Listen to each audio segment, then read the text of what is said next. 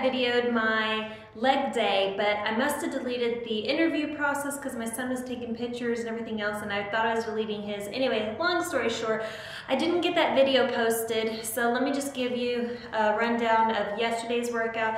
Yesterday's workout was legs, so I started out on my Body Solid machine. Just about everything was done on it. I'm going to try to do some videos per request. My workouts that I'm doing for weight training utilizing my Body Solid machine. So in case you're looking into buying a Body Solid and that's how you found my channel, then this will be great for you for the next few workouts that I do, because I'm going to do every day what my main focus for the day is on the Body Solid as much as possible.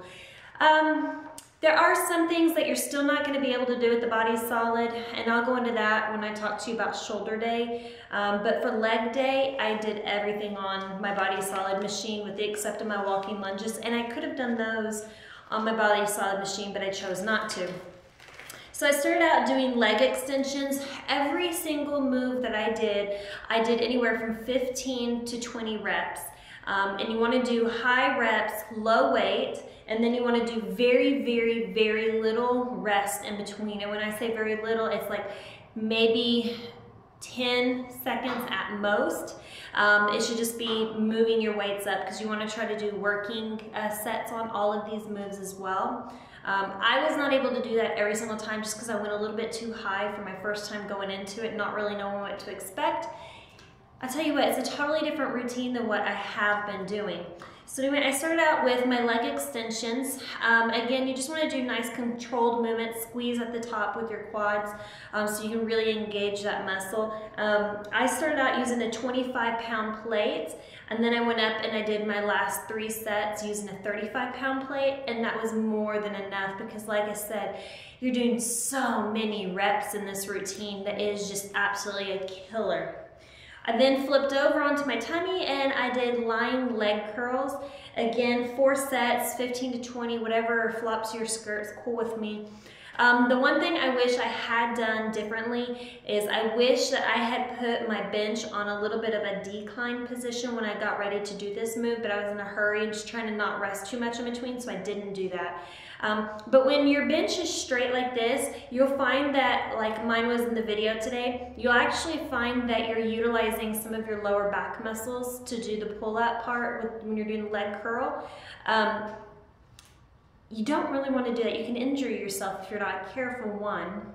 And then two, you're not really isolating your glutes and your hamstrings in the movement if you're utilizing some of your lower back. So with that being said, if you have a bench that you can put in a decline position, the Body Solid bench that it does come with does actually have a decline setting on it. Again, it's just I didn't take the time to even do it. I don't know what I was thinking. So next time I'll put it on that. I did 25-pound plate, and that was more than enough. I didn't go up at all. I just try to really, again, do nice controlled movements. Try to get as curled up as much as I can as well.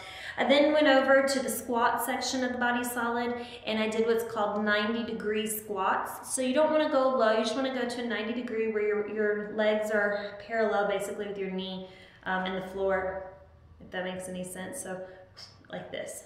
Don't go too far. Don't go up, go like this, okay? Again, 4 sets, 15 to 20, your decision. I started out with 90 pounds, and I was like, oh, that was easy, so then I went up to 140 pounds. I struggled the last round, I won't lie. I said that a lot today so far, I won't lie. That was a very challenging move in itself. Felt really good though.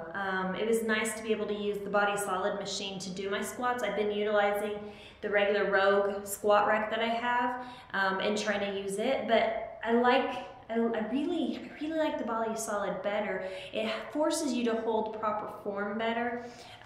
Some people, it depends on if you're a low bar squatter or a high bar squatter, will depend on what your form looks like as you go down.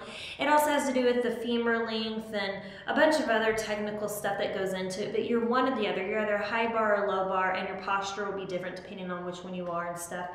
I am a low bar squatter, so when I squat, I will tend to, I try to sit back as much as I can, but I know sometimes I still will lean forward a little bit too much. And when I'm using the squat rack that comes with the machine, you can't do that. It forces you to stay in that position, and it forces you to keep your back straight. So I thoroughly enjoy doing my squats. I felt like I got a really good movement that was very fluid. I felt like it was hitting all the right places. I didn't feel any pressure in my lower back whatsoever, so it was really, really nice. I then went outside. My video outside was kind of screwy. It was windy yesterday. I have some little palm trees in my front yard. So they were blowing, and they kind of blew into me as I was trying to do my walking lunges. You want to grab anywhere between 30 to 50-pound dumbbells. I don't know what I did with my, oh, here they are.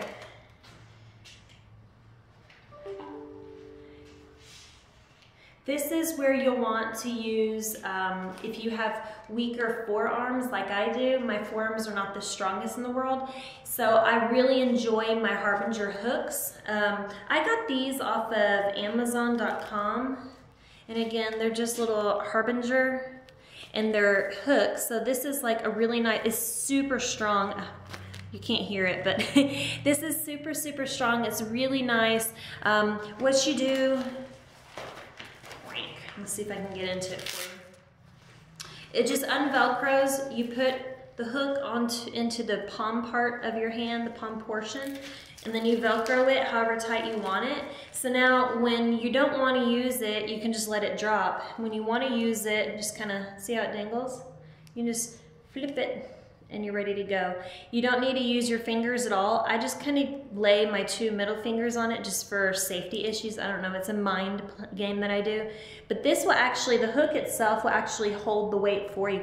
So when you're doing your walking lunges, if you're using heavier weights, this will help you be able to go longer, because sometimes if you don't have the hooks, your forearms will start giving out before your legs give out, and we don't want that. So be sure that if you are going to be doing heavier weights, I say if you have the extra money, purchased a set of hooks. They come in all different colors, different brands. You don't have to get the brand I have, but I really enjoy mine. I also use them whenever I'm doing deadlifts.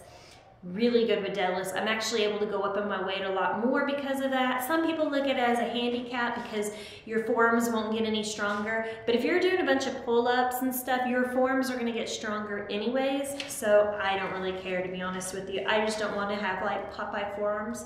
Not that I would, but you know what I mean. It's easier. So you wanna do, I use the 35 pound dumbbells, and I would go 10 steps down per leg and then 10 steps back per leg. So that would be one set. So it's 20 per leg equals one set. And you're gonna wanna do four sets, 20 reps. I got that backwards, it's kinda late tonight, it's been a long day. I had to do things a little bit different. If you go to the gym, some gyms will have a couple of different variations for a leg press machine. Some of the gyms you'll see where you sit in a chair like so, and it goes straight out like this. That's fine. Some of them you'll see that are more almost sitting on the ground at an incline position. So when you're doing it, your feet are actually going up this way instead of this way. I don't have a leg press machine. So I use the squat section on my machine, and what I did is I played with the foot placement. This is another bonus to having the squat area attachment to the machine, because it is an incline plate. So depending on where you place your feet on that plate will depend on what muscle group you're really hitting. I really wanted to focus more on my hamstrings because I am trying to get those to pop out a little bit more. So I had my feet higher up on the plate. The further down on the plate you go, the more quad dominant the muscle groups, the muscle that will be working will be your quad instead of your hamstrings. You better have some time and patience with this. I about went like completely crazy because it was just taking so long. I could just imagine if I was at the gym, it would be pissing people off if they wanted the machine.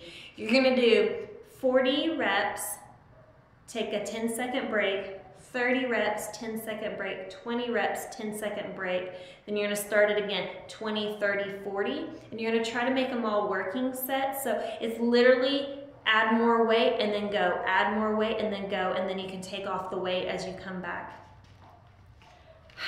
I did not move my weight at all. I stuck with just 25-pound plates on each side plus the weight of the machine. I had enough. I was really struggling by the time I got to 20. I mean, the last 20 were just absolute murder. It was miserable. It was a total mind game. You really have to just push yourself. Not only is it just taking forever, but it's also your muscles are completely just exhausted. By the time I got done, I just had to sit on the floor for a little bit. Wanting to die. And then I finished it up with calf raises. I went ahead again over on the Body Solid machine where the plate is. There's an actual lip there that you can, it's a round lip. You can put your balls of your feet on it. And then you can do hyperextended calf raises. Love it. I would do, I did 10 with my feet straight at like a normal calf raise, and then I would do 10 with my toes together, and then I did 10 as if there's no place like home because I was ready for it to be over with my heels together, like click, click, click. Take about a 10-second break and then start over again, and I did 3 rounds of it. So it's 10, 10, 10, 10-second break, 10, 10, 10, 10-second break. Your calves are gonna be screaming. I kid you not. I really thought I was gonna be sore today than what I really am, so I'm super excited that I'm not. So that was good. That is my leg day. Be sure that you have at least an hour and a half to put aside for it, just because it's a lot of leg work. It's almost an overkill of legs. But when you feel finish, I guarantee you will know you just worked your legs, and you deserve to put the little memes or whatever they are that show you laying on the floor saying the day after leg days or leaving the gym and you're falling. It doesn't matter. It's, you earned it. So anyway, thanks for following along. I will see you tomorrow, which is actually today because I just finished shoulders. But anyway, so I'll give you a review on that right now. Bye guys.